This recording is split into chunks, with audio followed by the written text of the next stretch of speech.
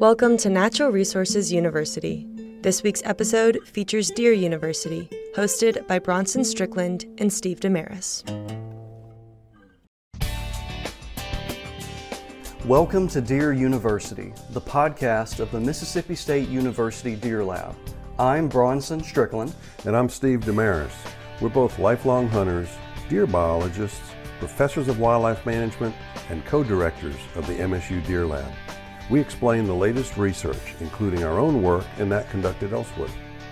So if you're interested in deer biology and management, this is your podcast. Every decision you make is a step in your management program, and we give you the knowledge to make every decision count.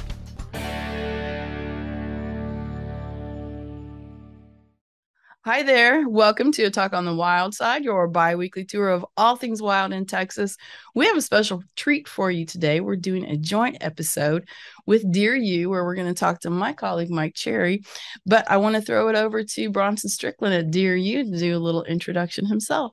Yeah, well, thank you for having me, and I look forward to this. Hopefully, again, it's going to be a good opportunity for both of us. So the Deer University listeners can get exposed to your podcast and A Talk on the Wild Side, the same for Deer University. So thank you for the opportunity. And Mike, I've been looking forward to having a conversation with you.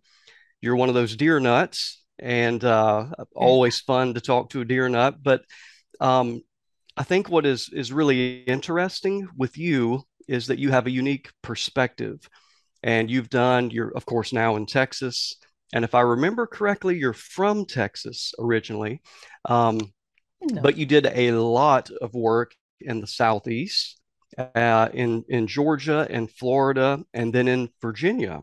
Mm-hmm. So you've really seen a lot of different management situations and limiting factors for deer herds. So I think this is going to be interesting as we kind of compare and contrast. And Mike, I don't want to oversimplify your title. I'm probably going to butcher it here, but you're the Stuart Stedman Chair for Deer Research. Did I get that right? That is correct. All right. And well, how are things going in South Texas?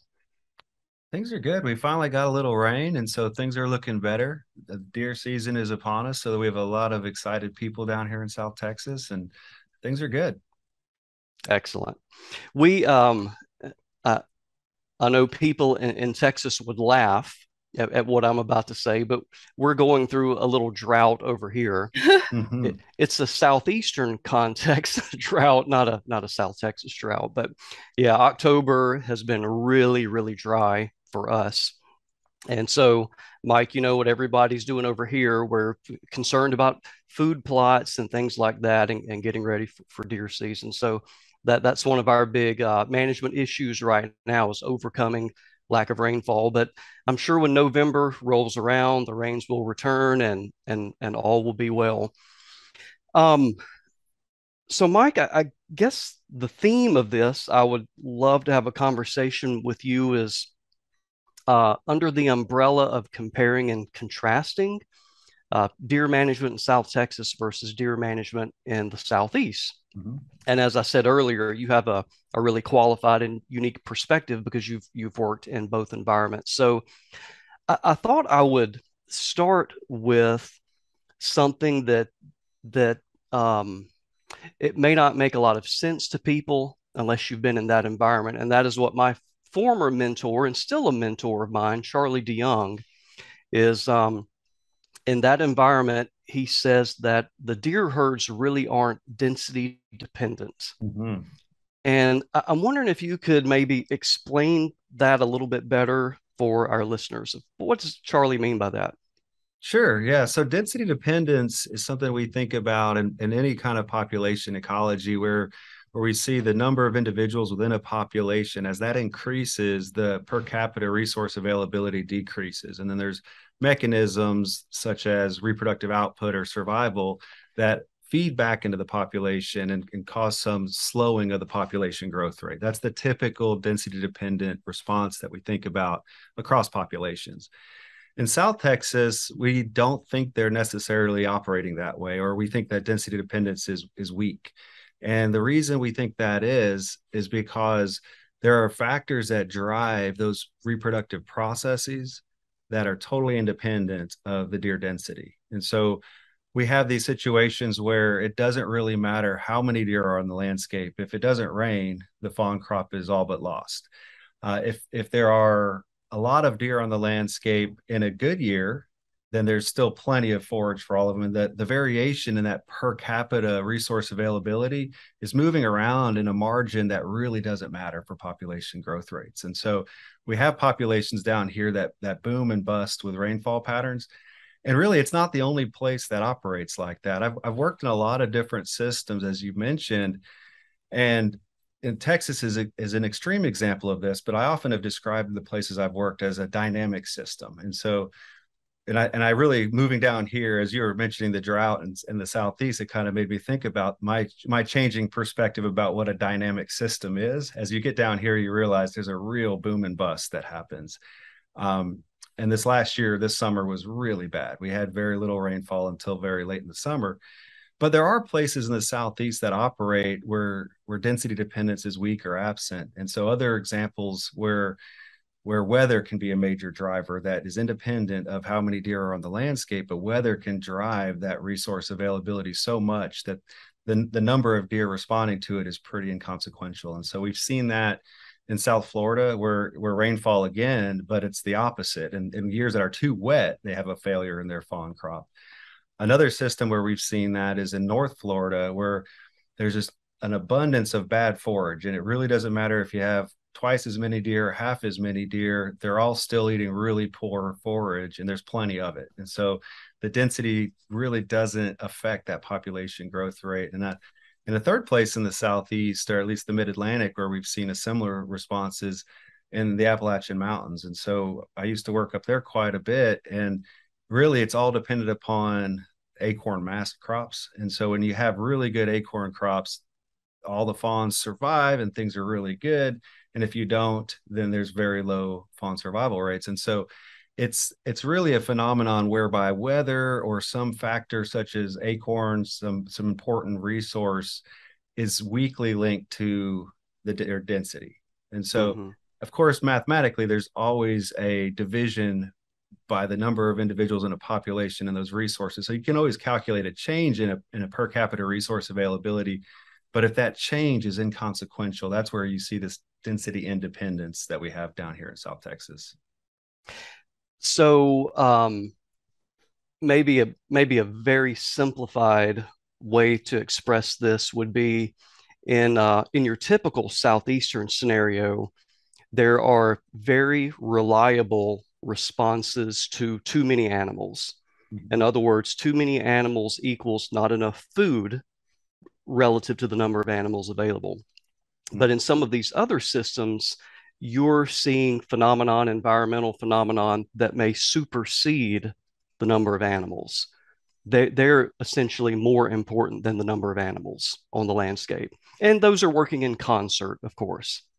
Absolutely. Very well put, Bronson. Yeah, that's really what it is. If there's some external force, whether it's weather or one individual resource that supersedes that deer density and driving that per capita resource availability, that ultimately drives reproduction and survival. Gotcha. So the big management question then, Mike, and that's probably going to drive the rest of your career, is what do you do?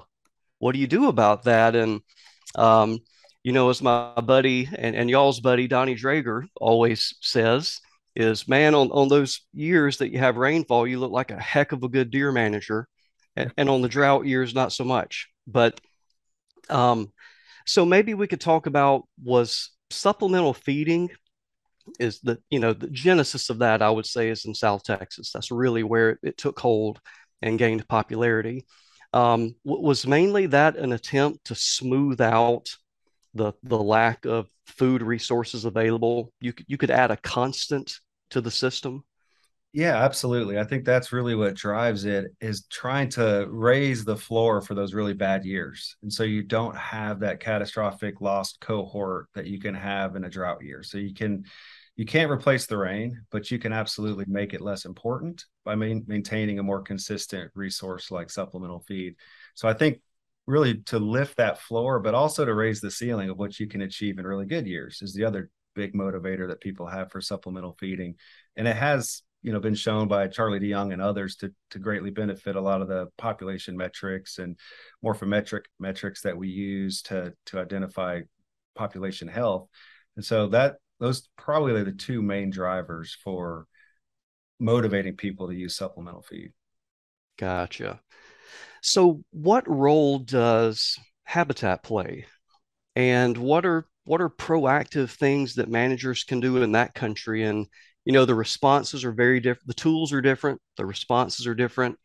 I'm no Tim Fulbright, of course, but I would speculate that the return time on managing the habitat, there's a much longer or wider window in the Southeast because rainfall is fairly reliable, except for right now.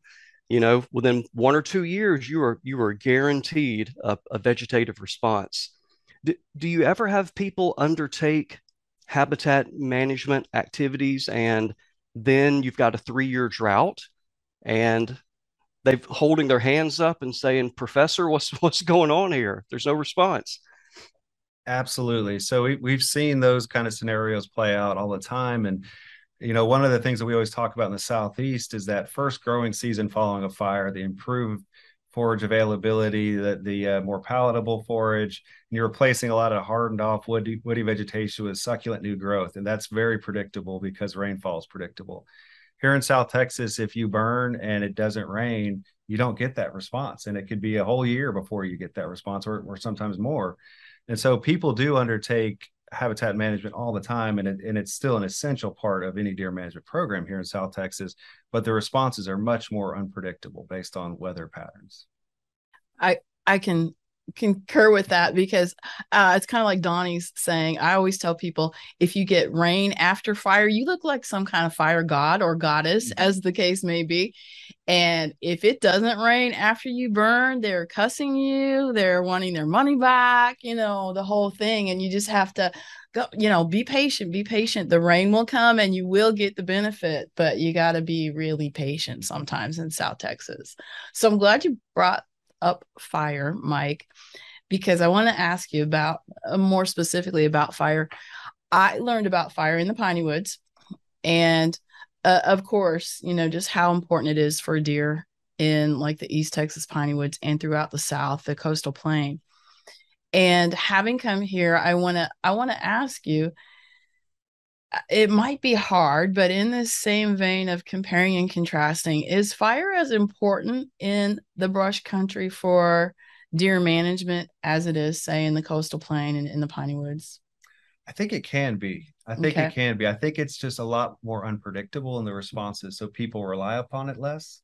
Okay. And you have circumstances here in brush country where you can lose your brush if you burn at the wrong time, and then you lose your cover, and brush diversity is incredibly important. And of course, there's variation in how susceptible to being top killed different brush species are from fire. And so it's trickier. It's a lot more readily deployed in the Piney Woods where what's going to happen, and 9 years out of 10 you get the right rain and that sort of thing. So I think it should be. I think it can be, but I don't think it is necessarily always as readily utilized down here as it could be. Okay. It's just so tricky. We need that fire goddess to come in and be able to put the right fire on the landscape and get the rain. Right. Well, there's a lot of research that shows that where rainfall is more predictable, the outcome of fire, the result of fire is going to be more predictable. And yeah, it's a hard sell when you can't predict the rain, so you can't always predict the outcome, the immediate outcome. Like I say, if you can wait, you will get that out. You will get that benefit, but it might not be this year or even next year if we're in a long-term drought. Well, I just lost my train of thought. We may actually have to cut. I've got a question for you, go Sandra. for it. What's the typical spatial scale of fire? So Southeastern context is always a stand. How big is a stand? 50 acres up to 500. What's the typical scenario for the rangelands there? It really varies, but we are kind of lucky, I guess, in that a lot of our landowners have larger areas of land, just have larger ownerships than, say, a small NIPF, land in, a privately owned forest in the Southeast. So they might, if they own 10,000 acres, they might be able to burn 2,000 acres a year without it, being a big deal. And that might really bring them some benefit. So again, it does depend on the landowner, but I always say that we should just burn as big a piece as we can, because it almost takes me as much planning and as much effort and as much energy to burn 40 acres as it does to burn 1,000 acres. So let's burn 1,000 acres. If you got 1,000 acres that you can spare and that you can manage and burn this year, let's do it. Let's not waste our time on 40 acres, So that would be my advice to people who have large land holdings and are able to do that. I just remember what I was going to say a while ago was you brought up the brush and the response of brush. One of the really tricky things in South Texas is that the brush doesn't burn under prescribed fire conditions. So a lot of times folks will call me and they'll say, come on out. I've got a place I want you to look at. We want to burn it, whatever, and I'm looking at it, and we really need grass in South Texas. Grass is the fuel. That is the fine fuel that's going to carry your fire. And so where you've got brush encroachment that's sort of filled in and we don't have a lot of grass near, your fire is just going to break apart and it's just going to piddle around in there. And, I always tell people, I warn them, I'm like, you're not going to be happy. You're not going to be happy with the result, because it's going to, just like I said, it's just going to piddle around in there. It's going to break apart. We're going to have to keep lighting. And honest to goodness, a lot of folks just don't believe me until they see me try it. And then they're like, oh, okay, well, we thought that whole thing would burn under wildfire conditions. Oh yeah, those trees, all that brush is fuel under wildfire conditions. But once we've had brush encroachment that's super thick, we can't even use prescribed fire, to manage. And that's really frustrating for landowners. And it's also frustrating for me too, because honest to goodness, sometimes they just don't believe it. Right. Yeah, and those two things, the scale of fire and that mixed severity, that heterogeneity and severity, are both really important aspects when you think about deer management, because deer have relatively small home ranges, and you don't want the entire place to look the same. And so they want to have some intact cover, maybe some variation in time since fire. And so having a fire that burns through and just, fingers go through and burn the grass where you'll have new herbaceous vegetation coming in the next year, but there's still untouched brush for thermal cover and concealment cover, that could be really good for deer. Of course, every fire manager wants to see that nice, black carpet across the landscape, but that heterogeneity is really important. And one thing I think the Southeast has over our rangelands in terms of fire is that they do often burn in these 50-acre patches and these 200-acre patches, these stand level fires. And that small scale fire is really beneficial for a deer's home range, because it's just one portion of it. So they may still have really good fawn hiding cover in the next stand that's, thick and rank and brushy, but then they have this really nice area to go and feed in that recently burned patch. And so having either mixed severity or just heterogeneity in the time since fire on the landscape based on the small patch sizes of burns that you see in the Southeast piney woods are both really important for deer management. Yeah. I think that's a good point, because for deer, anyway, you're right. As a burn manager, I want to drive away and leave a black square on the ground or whatever shape your pasture was. But because, and I'll tell you why, it's not because I just want to burn up the whole world. It's easier for me that way. I don't have to babysit. If everything was burned, my job here is done, and I'm going to check on it tomorrow, but I don't have to babysit for a few weeks. Okay. So that makes my life easier. But you're right. There's this sweet spot where, you have to have some brush or some woody mott's or something like that. And some people are really good at this. One of our board directors, good friend of mine, Gus Canales. Gus is so good at this. He calls it a dirty burn.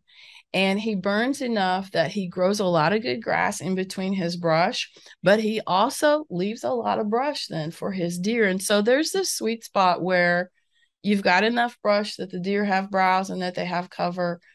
But once it's, like I'm talking about, once it's just encroached and it's all closed in, I can't do anything for you with fire at that point. You got to do something else first. So how do you reintroduce fire into those systems? Do you, in the Southeast, a lot of times when you have a system like that where it's so overgrown, you go in the moist condition, do like a few skimming burns to get it back under control, but you need really hot fire to get in there. So how do you reintroduce fire once you've got those kind of situations? What you really have to do is you have to do something mechanical first, or maybe chemical, but mechanical is the best way to get at it. Go in and, chain or root plow or aerate, roller chop something, some areas, and maybe follow up in those areas with some chemical, to keep that brush from coming back. And then as soon as you've got your grass growth in there where you can carry a fire, then burn those areas and do leave yourself that brush so that you have that cover and browse for your deer. But yeah, you got to do something drastic first, unfortunately. It's really interesting hearing you. I was going to ask that same question. I was assuming, and I think what's fascinating here is the ecology of this. We have a different plant community, but the ecology is similar. So, like in the Southeast, Mike, it would be akin to having a closed canopy pine stand. And just because of needle accumulation, you could get a fire through there, but you're going to be very disappointed with the response because what is limited in that context is sunlight. And so you've got to go in mechanically with a thinning and get some of those trees out, get sunlight penetrating the stand. Now, when you add fire to that system, you're getting exactly what you want in terms of the return of the vegetative community. So they're very different, but they're very similar in that it's going to require a mechanical intervention there to get rid of some of the brush, or in our case, some of the canopy trees to get sunlight back in the system. Mm-hmm. That's true. And sometimes landowners have to come at it, a little chunk at a time because that's really expensive. So once you've done that mechanical treatment in an area, then now you use fire and you keep maintaining that part with fire.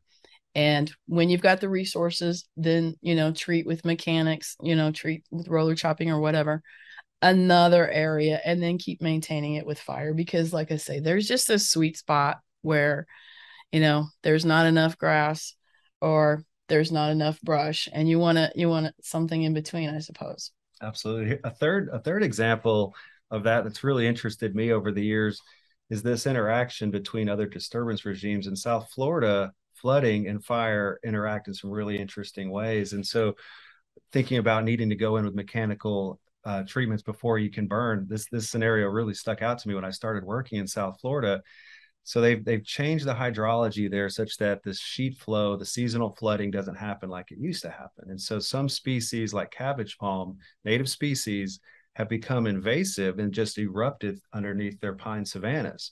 And so you have a thick mid-story of cabbage palm that if you go in and light that stand, the cabbage palm will basically burn so hot, you'll lose your pines, you'll lose your fine fuel inputs from the needle load, and you basically end up with a palm forest, which is not anybody's management objective. So they have to go in and do all this mechanical removal and clean up the cabbage palm first, and then get it to burn again like a pine savanna should.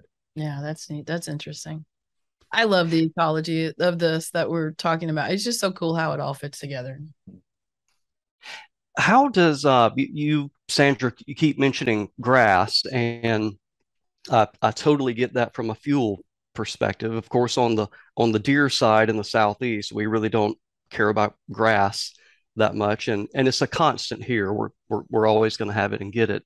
Yeah. But I do think about grass for the country y'all are in relative to livestock, and I was wondering what are the compatibilities of fire and your objectives for deer and then for livestock? Is there a trade-off there? Do they Do they synergize together, or how do you handle that?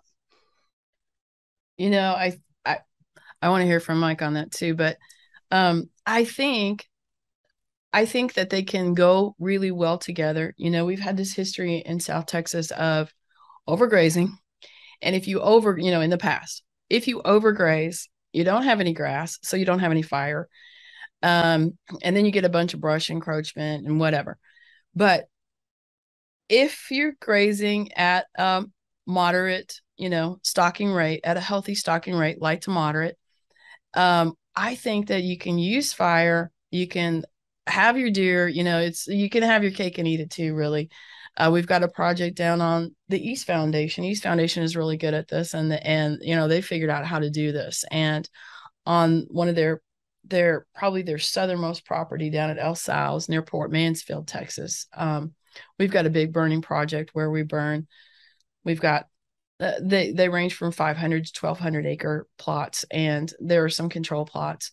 And it's a patch burning project, so there aren't fences anywhere, and the cattle just come and go as they please. And so we burn. The cattle will hit that really hard, and they'll, they'll be in there when the grass is only, an inch or two tall, and they'll give it a second disturbance that also helps keep it young and lush as it grows. And they've got woody mottes, and our prescribed fire goes right around those woody mottes. And so I think that's probably important for the deer. And then also the fire brings back forbs. The cows really aren't interested so much in the forbs when they've got good grass. And so now we've got forbs for the deer. But what do you think about that, Mike? Yeah, you really hit on what I was thinking about there at the end is good grass management with fire and grazing is going to create the forbs that deer really require. And so I think you absolutely can have all of that. And cattle can work synergistically with deer to create that, or with fire, I should say, to create that secondary disturbance following the fire, and literally reduce some of the competition for forbs by the grass. And so certainly it can help release forbs in a sense.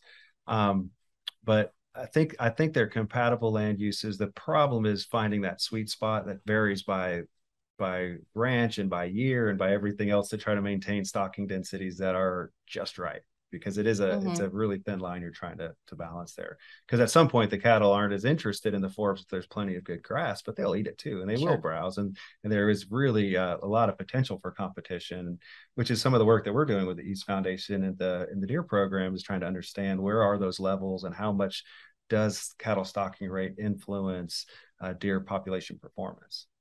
That's neat. I think it's really one thing that you mentioned is just so important. Every piece of land is different. Every landowner has his or her own unique challenges, his or her own unique property and climate. And so it's really hard to make a prescription. Like, people will ask, how often should I burn it? And that's like one of the most common questions.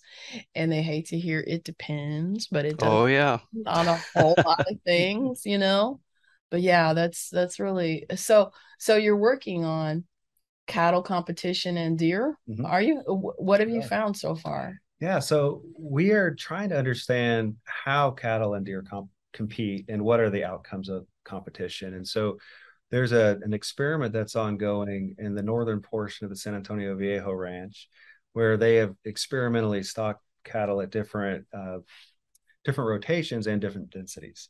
And so we've got deer with GPS collars that were spread across these 10 pastures that got these different treatments. And we investigated the behavioral response of that stocking event. So these were pastures that had been vacated for a few years, and there were no cattle out there. And then the deer were out there, and we basically were able to monitor the change in their niche space, more or less. So how did their behavior change? How did their resource selection change? And what we expect to be able to disentangle is there's really two forms of competition that could be influencing the deer herd. One is exploitative competition, where cattle eat resources that deer would have otherwise had. And the other is interference competition, where there's antagonistic interactions between deer and cattle. So for example, like cattle are congregating around a water source that deer no longer have access to. And so it's through these antagonistic interactions. So we looked at their behavior immediately following this stocking event, where the cattle didn't have time at these relatively low stocking densities to influence forage availability in a meaningful way. And we measured that with a few different techniques. But we did see immediately this response in behavior. So they shifted their habitat selection, and they started to move differently across the landscape. And so that was really a very short study where we looked at the immediate response following the stocking event. But then we scaled out, and we have several years of data where we do these annual captures every year, where we catch around 500 deer a year across 4 or 5 of their properties. That's so impressive what you guys do. It's amazing. We're actually right in the midst of it right now, and so the whole team is extremely exhausted, tired, and worn out, and just neck deep in good data. But we've been monitoring these deer populations, and we collect a lot of measurements like lactation rate and antler size and body mass, and we measure rump fat deposition with an ultrasound. And so we get all these different measures of nutritional condition and population performance, and we link those back to soil, sandiness of the soil, rainfall patterns, amount of brush on the landscape, and then stocking rates. And so we're just now starting to uncover some of the effects of stocking rates on their population indices. Cool. So you mentioned, I have a dumb question for you. That's kind of my thing. I ask the dumb questions. You mentioned lactation rate. How do you measure lactation rate? Is that just lactating or not lactating? It is. So that's a really coarse measurement of reproductive activity in deer. Okay. It's not related to litter size. It's not related to fawn survival ultimately, but it gives us some sense of reproductive activity in adult deer, and some early weaning. So they at least had fawns long enough that we can still see lactation when we're handling those animals in October. Okay. Interesting. Yeah. It's pretty insensitive. So when lactation rates are normal, things are probably okay. But when lactation rates are really, really low, you have a problem. Really? Yeah. But the whole litter size, the doe have 1 fawn or 2 fawns. So you can have a big swing and variation in recruitment with little change in the lactation index. But it's so popular because hunters can collect that data. Oh, okay. And so that's kind of why it's entrenched at the skinning shed, is that hunters can see it and mark it down, and we have a pretty good index. Yeah. And one of the places I see the most value with it is looking at your early age classes. So if you're looking at yearling lactation rates, that means that animal is able to breed as a fawn, which is indicating of really good habitat quality. And so that metric can move around a little bit more than you would see at like your 5-year-old does. So it has a lot of utility, but it's really coarse, and you need to catch like 500 deer a year or harvest a lot of deer to try to get that index to really reveal anything about the system. Okay. What do you typically see, Mike, for that yearling doe lactation rate? What is common? 0. Yeah, down here, very, very rarely do we see it. And so, when I worked at the Jones Center, which is, in Southwest Georgia, exceptional country. It's got 10 to 15% of the landscape in food plots, and 50% of it's burned every year on a 2-year cycle. Just really perfect deer country. And they have, 40% in their yearling lactation rate. So, and that's really, really good. That means a good number of their fawns are actually breeding at their first year. Oftentimes they're breeding late, so they don't ovulate with the main rut, but they'll ovulate in subsequent ruts. Interesting. So following along this ovulation and lactation line, I think some of your work has been on fawn recruitment, maximizing fawn recruitment. Can we compare and contrast fawn recruitment and how we maximize it in the South Texas brush country as opposed to the piney woods? Yeah. So I think there's a few things to think about that are the same no matter where you are. Okay. And so really the easiest thing to manipulate to affect how many fawns are going to recruit into the population is how many does do you have on the landscape. And so doe harvest is the number one thing. It's the easiest thing to manipulate, and it's the biggest driver ultimately, is how many does do you have in the population who are reproductively active this year. That's where you should always start. Harvest is the easiest place. Then you start thinking about, okay, given the fawns that we produced this year, how do we maximize their survival? And there, people usually think about things like predator control or habitat manipulations. I think creating adequate fawning cover in close proximity to good feeding grounds for the does is the real secret solution. I think that's really what drives everything, is trying to make it easy for does. So, really healthy individuals, they don't take nearly as many risks. They're much more successful moms, and those are the ones that are going to provide you your fawn crop. And so maintaining high levels of nutrition for your females throughout all of gestation. So through the winter and going into the fawning season. And then during that first month of lactation, which is really the peak energetic investment across mammals, but particularly for deer, maintaining adequate nutrition there so they don't have to make these risky decisions to try to meet their energetic needs. That's the key to it. So habitat management that maximizes a doe's nutritional state and provides the fawn adequate fawning cover would be the recommendations, whether you're in South Texas or in the Southeastern United States. Here in South Texas, that gets really complicated because we often have droughts and we often have just a lack of forage available for deer, for does, because of a drought. And so that's where people start to think about things like supplemental feed so that those females have the energy that they need, the dietary requirements that they need during that final trimester where like 80% of the fawn's development is occurring, and that early life lactation period where really predation risk is at the peak, energetic demands are at the peak. Maintaining doe's nutritional condition at that time is incredibly important. And so the techniques to doing that are different in different places. Like here, we rely more on growing our plants somewhere else, pelletizing them, and bringing them to South Texas, where in Bronson's country, they just grow the plants right there in the forest that they're trying to manage. Okay. So, but the mechanisms are the same. It's just the tools are slightly different. I got you. Okay. So instead of a food plot, it's supplemental feed. It's supplemental feed. Interesting. Yep. And then when you think about food plots, a lot of people have interest in food plots that are based on providing harvest opportunities, growing something that's going to be available late in the year. And that's really that's not beneficial to maximizing your fawn crop. It's not. You want to have something in the early growing season and throughout the summer, and maintaining that 2-season food plot would be really important. Maintaining your harvest plots is very important too for a whole other host of reasons, but these nutrition plots in the summer is absolutely the key. And there are people, down in the valley who are utilizing food plots in that capacity as well. And in sort of the eastern edges of South Texas, you see more of that. Okay. So this 2-season food plot, is that something you have to plant twice, or is there a plant you can use that will get you through those 2 seasons? No, it's typically two different crops. Okay. Yeah. So you'll have something that's nutrition based through the antler cycle and the fawning season in the summertime. And then you'll have something like a green patch of wheat, oats, rye, something like that allows you to maximize your harvest opportunity in the winter. Okay. That makes sense. So that was a good question, Mike. I wanted to follow up on that. Is what do you see as on the properties you visit? You obviously are on some properties that are very, very successful with trophy buck production. What do you see as the biggest mistakes? So if like you could reach the most people with, here's number 1, number 2, number 3, what's kind of your advice for what are some things that they can do that they would see a benefit from?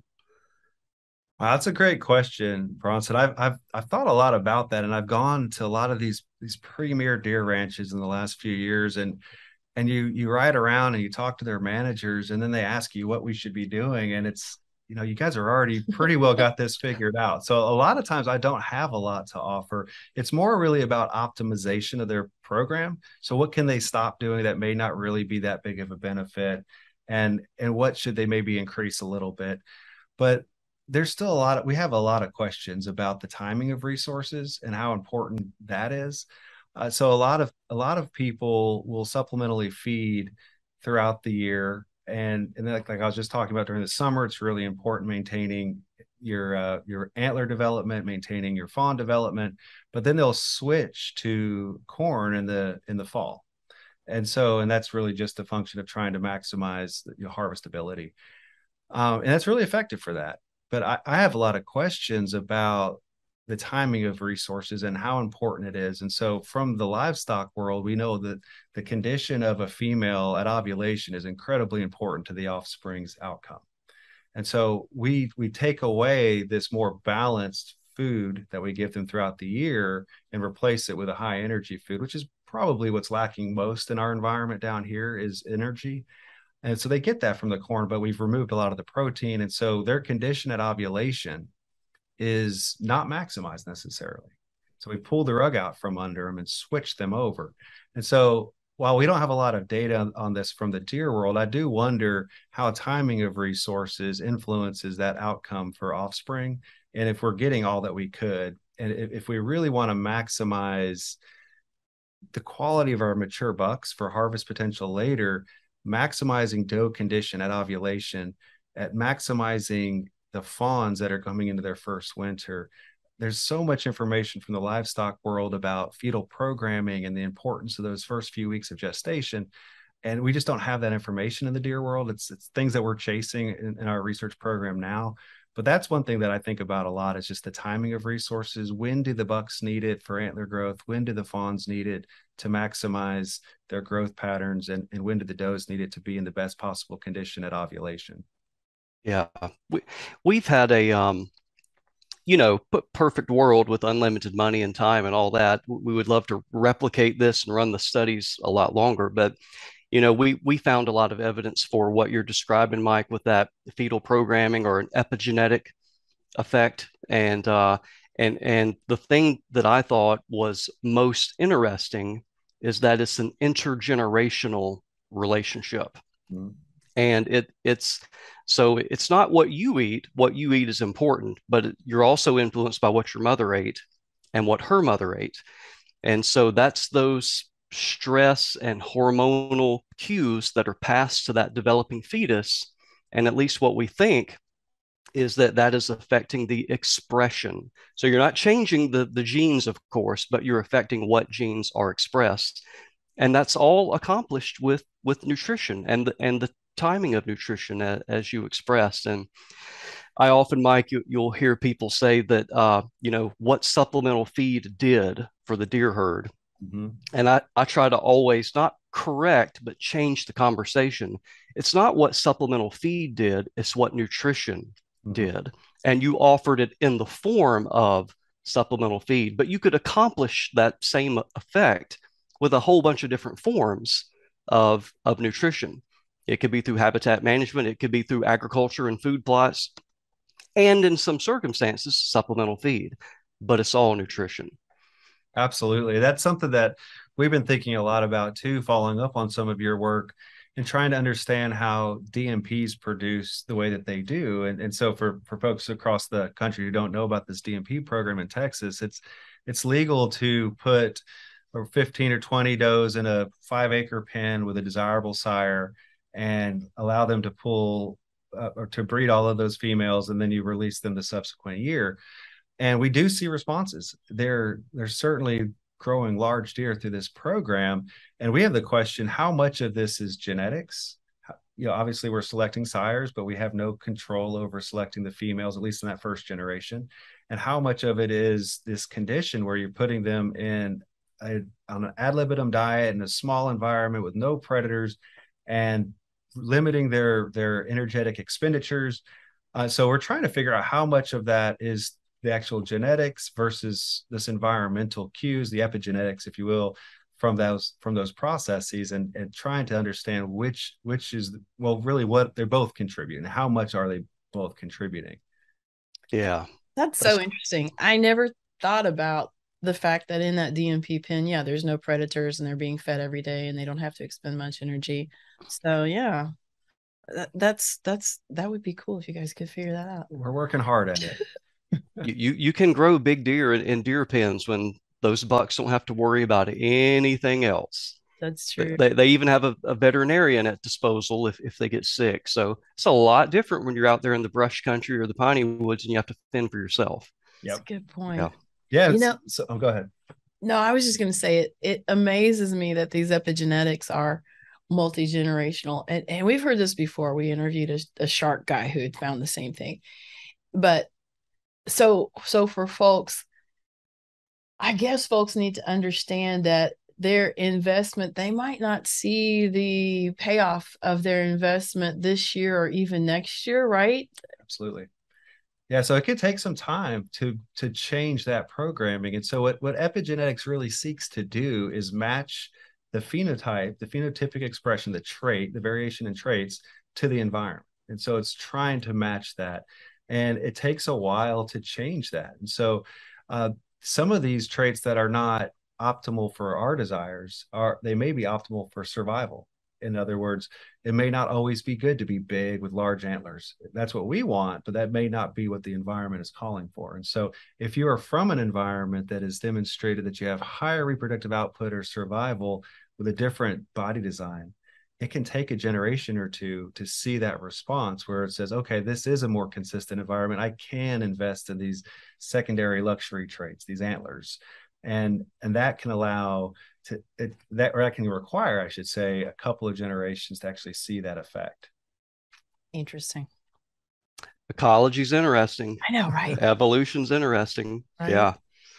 Yeah, it's just why you can't fix these problems. And Mike's familiar with the Southeast, and generations before us were, we'll just populate these areas with Wisconsin deer or Minnesota deer, and lo and behold, after a generation, you don't have Wisconsin deer in Georgia or Alabama or Mississippi because they have to their phenotype has to match the environment that they're in. So now they have to deal with this pesky EHD. So a lot of them die from that. And then you look at, it's probably from a heat dissipation standpoint, Mike, not advantageous to be in South Florida and weigh 300 pounds. Mm-hmm. That, there's some serious physics and ecology going on there. And that's why we see this regional variation so much, is the context, the environmental context that deer has to live in. And, food is one of those, but also heat conservation and dissipation could be another one. Okay. So dumb question again. EHD, this is heat dissipation. What's the E? Hemorrhagic disease, blue tongue or epizootic hemorrhagic disease. It's very, very common in Texas and the Southeast. Oh, okay. Not so common up north. Okay. Yeah. But when deer up north are confronted with that virus, they don't have the antibodies or anything. And so you'll see a much larger die-off. So you might have 50% of your deer die in Illinois, and that same virus may kill less than 5% in Mississippi. Okay. Yeah. Bronson, one thing that we're doing in our DNP studies that's probably of interest is, we understand that they do grow larger antlers, and that's by design. We're selecting sires based on that, but we're trying to understand the trade-offs there. And so thinking about the mismatch in your environment, all that fetal programming taking place in a 5-acre pen, what does that mean for your survival when you are released into the wild? Are you going to have as high of a survival probability as a pasture-born fawn? And we know from soft release reintroduction programs, that typically pen-raised quail don't have the same survival as wild birds. And so we're trying to ask that question: are there trade-offs for growing these larger antlered individuals? Do they have the same survival probability because they have been programmed for a totally different environment that they're ultimately going to grow up in? That will be some fascinating results. Mm-hmm. That'll be very, very interesting. And Mike, I remember years ago, Stuart Stedman, who you know quite well, he just studied on the Faith Ranch. He wrote a document, and I don't remember the title, but it was like My Rules for Supplemental Feeding, or What to Expect When You Start a Supplemental Feeding Program. And something that really stuck with me, because I think it's the culmination of all the things we're talking about, is the constant good nutrition and time, an epigenetic response. But I know he mentioned that you need to give it a decade. Mm-hmm. That 2 generations in a decade is really what it takes. And not so much in Texas, but in the Southeast, I think people don't understand the investment and the long-term investment that's required with this type of program, because what you literally have to do is you have to have a significant change in diet quality for the population of deer that you're managing. And it's not just a feeder or two here and there. You're raising the diet quality of the entire population. And then the response time may be a decade before you see it. But we spoke, Mike, with Harry Jacobson on the podcast a month or so ago. And it was really interesting because he was recounting all of these experiences where people did that and waited a decade. And he was just like, it really does work, but it really does take a long time. And so I try to just to always remind our listeners not to have any misgivings of this is not a band-aid or an instant response. It's going to take a long time, but it does work. Absolutely. And I think that that's really the key is nutrition and epigenetics. And people are really quick to go to, how do we improve our genetics of our herd? And can we bring in deer with better genetics, or can we cull our way to better genetics? And I think you're a lot better off thinking about nutrition and epigenetic triggers than you are manipulating genetics through harvest. Could not agree more. And I think the Comanche Ranch study is going to show that. There will be the proof right there. Absolutely. That's really interesting.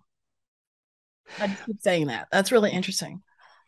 Well, Mike, here's something I say quite often, and please feel free to disagree with me, because I'm a lifelong learner and I'm always open to being educated.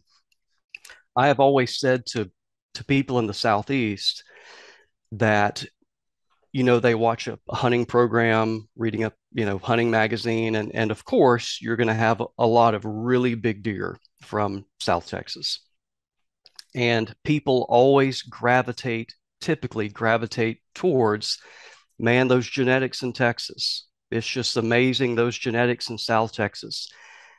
And my response, and some people will nod their head and some people just don't believe what I'm saying, is that there's nothing special about the genetics in South Texas. It is the way the land is managed, and really, really large land holdings allow the buck age structure to get to an extent to where you are only harvesting the right-hand side of the bell-shaped curve, that 5%, 3%, 1%. These are very, very rare bucks that even in South Texas standards are being produced, but they're allowed to get to 6, 7, or 8 years of age, and they're harvested. If you go back and look at the average mature South Texas buck and the average Georgia or Mississippi buck, they're pretty much the same. Mm-hmm. It's just that you can manage for and harvest the outliers in South Texas. Now, do you agree with that? I would love a spirited debate with you, Bronson, but I think you're spot on. I think that's exactly right. And I think the evidence is in not only the averages that you mentioned, but South Texas deer have been used to restock a lot of the southeastern United States. And they do not look like South Texas bucks after a few generations. And so I absolutely agree. It's age structure and it's the scale of the landscape. It's just allowing more of the animals to meet their genetic potential. And that's absolutely why so many great bucks come out of South Texas. Yeah. I love this message, you guys. So could we say, to a landowner who can't afford a $50,000 buck that, he or she can really manage well with fire, with grazing, with these other tools at their, at their ready, that they could, in a decade or so, like Stuart says, get there without that $50,000 buck or something? I mean, is that what we're saying? Absolutely. Okay. I would add, Sandra, with sufficient time. Okay. And so one way I like to, we've all had stats classes, so normal distribution and bell curve, all that makes sense to us. But another way to look at it from a management perspective is to get one of those 5%er bucks, which wherever you're at, they may be 170 inches or 180 inches. That means you need to produce, 100 mature bucks. And of those 100 mature bucks, 2 or 3 of them are going to be these big giants. Mm-hmm. And so you just have to think about your context, your deer population, the number of does you have, as Mike said earlier, how many buck fawns are you producing, and you can kind of get more of a spreadsheet approach to it if you have enough time. So good things will happen, good nutrition, age structure, and a number of generations for the number of buck fawns and the number of generations you have to allow the stats to work in your favor. Yeah. Yeah. And it's still going to take a lot of input of money, of course, and energy.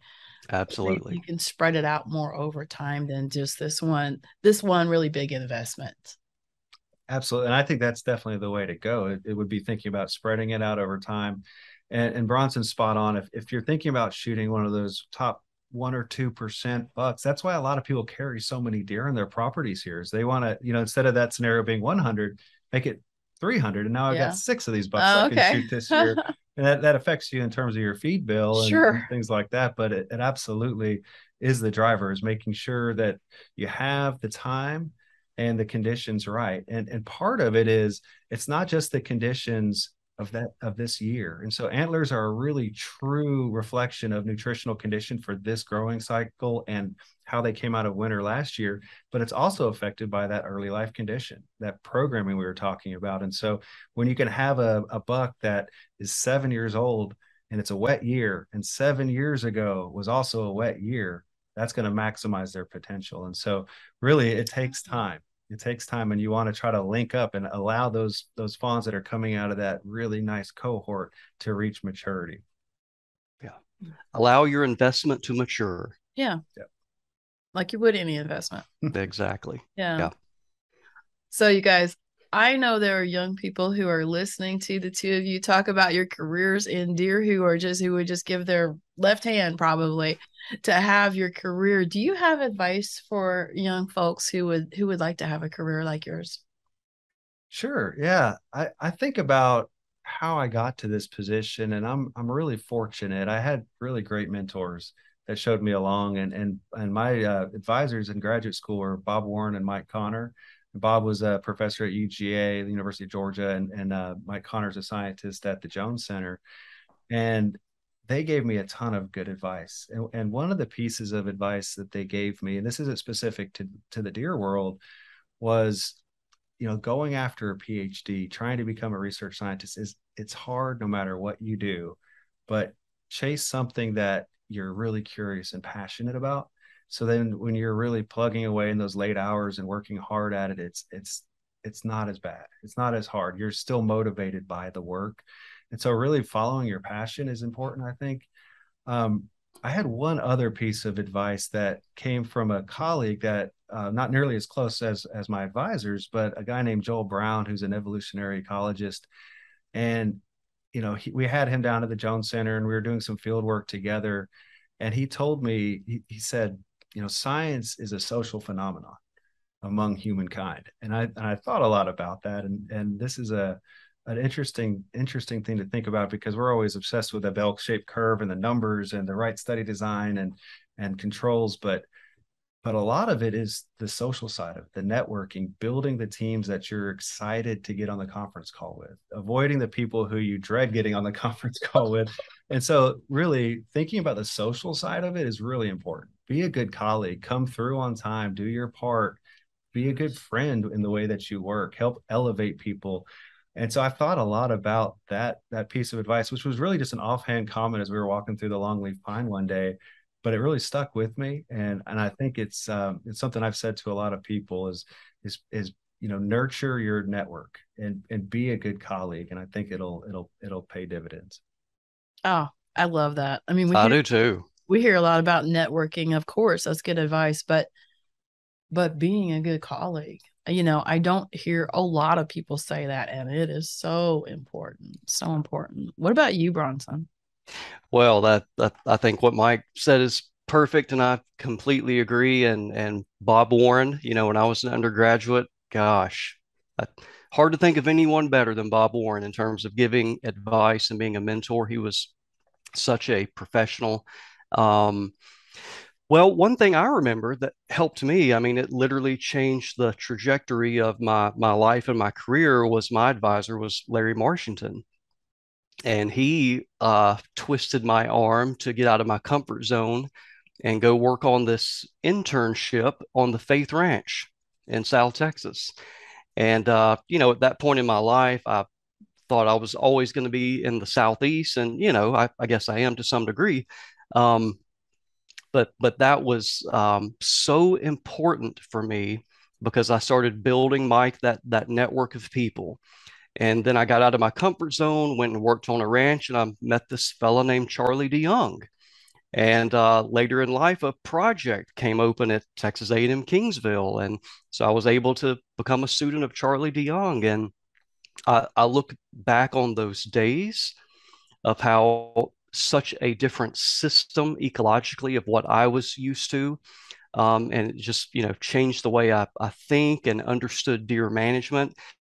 And then I still have colleagues today that I still work with because of that network, Mike, at A&M Kingsville. And so I couldn't agree more. I guess I'm just agreeing with Mike and that those things are important. Go after something you love to do. If you love doing it, it's not so much work. And then surround yourself by people that are your friends and you trust, and they're going to build you up and complement you. And that's kind of the keys to a good career. Yeah. Great advice. Great advice for both. I love the advice too. Get out of your comfort zone, and not just like emotionally and mentally your comfort zone, but go new places, even if it is just temporary. I think Right. For me personally, I learned fire in the piney woods, and then I went up to the high plains, and now I'm down here in South Texas, and it's a very different animal at all three places. And I am so grateful for those experiences that I have, because I know it makes me a better fire manager and a better fire ecologist, and I just understand fire better because of being able to work in those different ecosystems.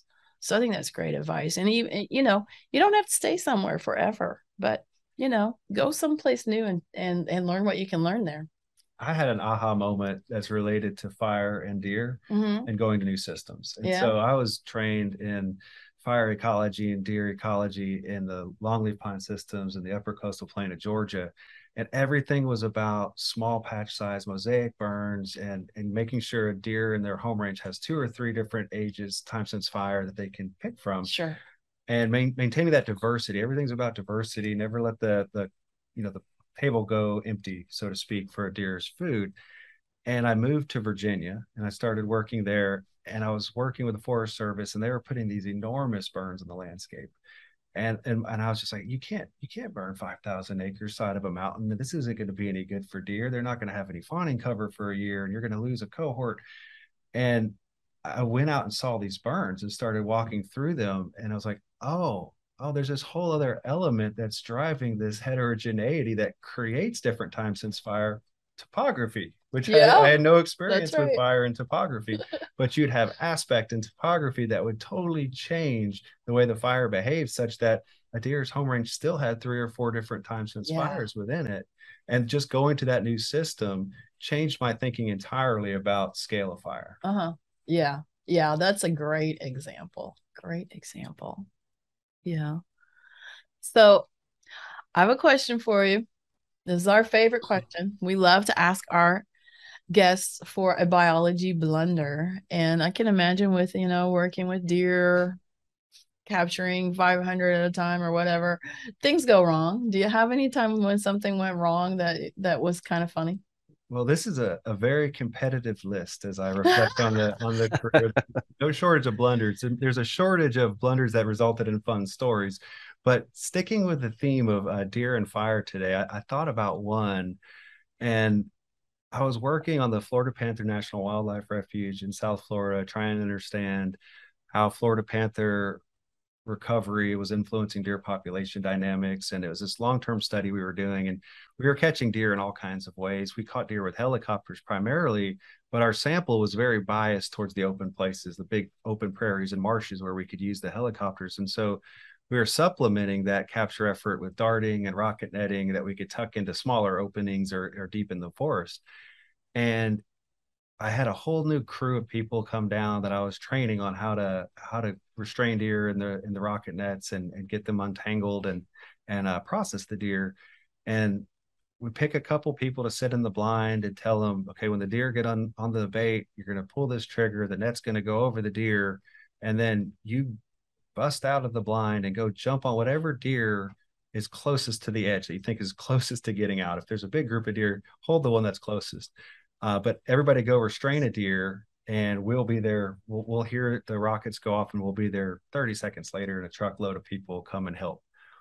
And everything goes as planned. Right before dark on Friday afternoon, the rockets go off, and I'm excited, so I can maybe go home this weekend, get these people trained, and leave the study site for once.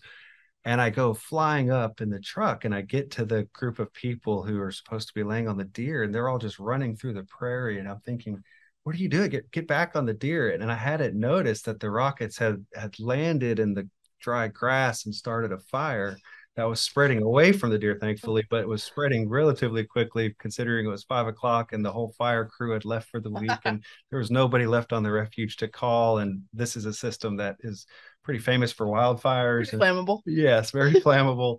And so we had a really quick dance where we're all stomping out the fire by hand. And some of us were trying to hold deer down to make sure that they were, susceptible to the fire. And ultimately everything worked out. No deer were harmed in the making of the story. And we were able to put out the fire, and no one was the wiser. But that's one I thought of that was somewhat on theme for this episode. Oh, definitely. That's a great story. I've done that dance myself. I didn't have to hold deer down at the same time though. So yeah. I don't have one as good as Mike. In fact, Sandra, I was thinking one of my biggest blunders, and there's really no lesson here.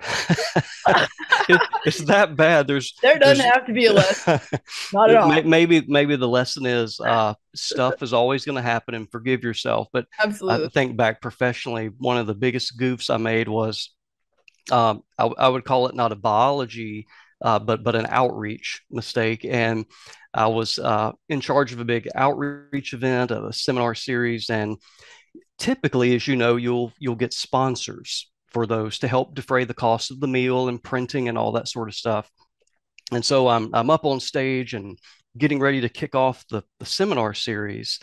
And not only did I get the name of the sponsor wrong in my mind as I'm running through of who it is, I recommended the competitor oh my goodness. of the people that were sponsoring. And while it's coming out of my mouth, and so you can just imagine the emotions and hormones.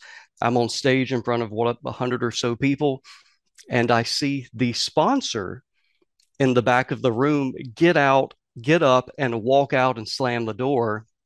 And all this is running through my head, and they're like, oh my gosh, I got that wrong. And so got the seminar going and went and apologized. And then at lunchtime, I revealed my mistake and basically just fessed up and said, I'm a human. I got it wrong. My apologies. Here's the sponsor. And I guess the good part was by the end of the day, because of everyone laughing at me, as they should, it ended up drawing more attention to the sponsor, and more people went up and talked to the sponsor afterwards about that Strickland guy. What an idiot, Yeah, it generated a lot of conversation. So it ended up working out okay, but that was a blunder. Oh my God. That would be mortifying. It was mortifying. But it all worked out. Worked out. Yeah. Oh, that's good. That's good. I'm glad they were forgiving, and I'm glad you were able to fix it, make it work for them. That's great. That is actually a pretty funny story, Bronson. Yeah. And I was the butt of the joke. Yeah. Okay. Oh my gosh. Mike, do you have anything else you'd like to share with us today? I don't, Sandra. Okay. That's fine. I'm happy to talk about anything. Bronson, do you have any more questions? No more questions, just a comment. Appreciate what y'all are doing there with this podcast. And Mike, of course, enjoy your work and all the work out of the Institute down there. And just great to talk to you. Great to have this conversation. And I really enjoyed it. This was a fun conversation, and I learned a lot about deer. And I want to say, I want to thank Bronson publicly. Bronson, when we were writing this grant to the Harvey Weil Sportsman Conservationist Award of the Corpus Christi Rotary Club, which is who funded us. Make sure you get your sponsor right. That's right. I got it right. I got it right. And it's kind of a mouthful.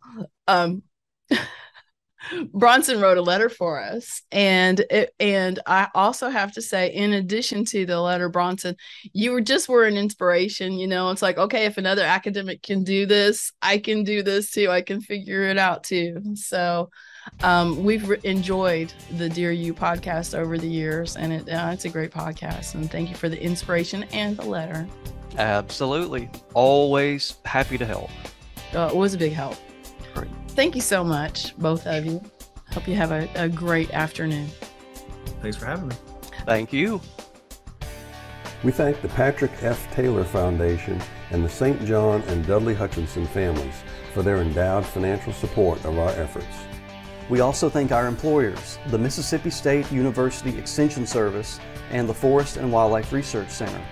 If you have questions or suggestions, please log on to msudeerlab.com and click on the Deer University tab.